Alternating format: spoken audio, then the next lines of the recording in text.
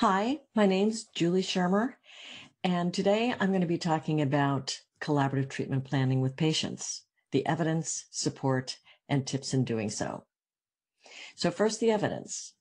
The resources at the end of this video show multiple studies and meta-analyses that support motivational interviewing in its treatment of medical illnesses, behavioral health illnesses, such as alcohol use, smoking cessation, diabetes, in improving adherence, medical outcomes, functioning, and supporting behavioral change. So finding common ground in collaborative treatment planning is a component of motivational interviewing.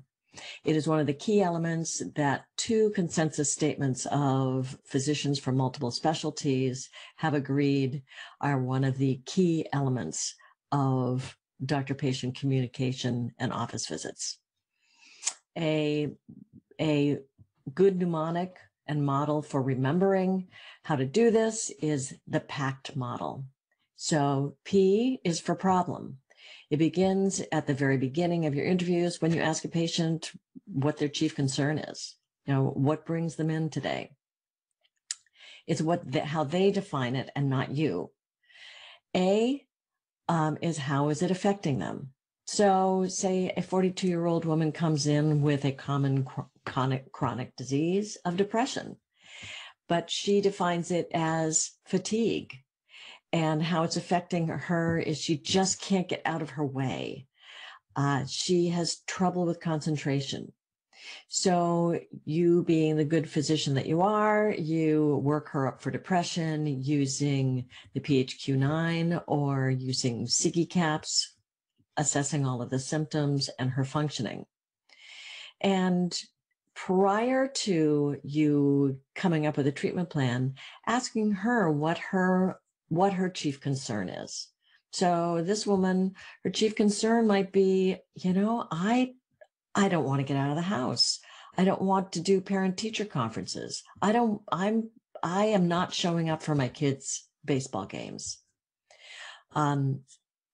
If she were working outside the home, she might say, I'm calling in sick to work all the time.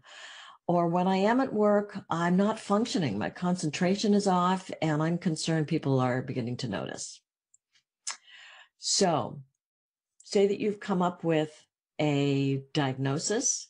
You've agreed on a treatment plan that might include behavioral activation and medication. Her PHQ-9 is, say, a 17, and her functioning really has been affected. So what does she think about this plan? Are there barriers? Are there any barriers for her to follow through? And if there are, problem solving around those barriers, and then either keeping or modifying the plan based on the barriers that you identified and what you agreed to. Studies have shown that exploring and addressing barriers in the treatment of depression with medication greatly and significantly improves adherence in treatment planning. So remember, PACT, problem, how is it affecting them? What's their chief concern? And how do they agree with the treatment?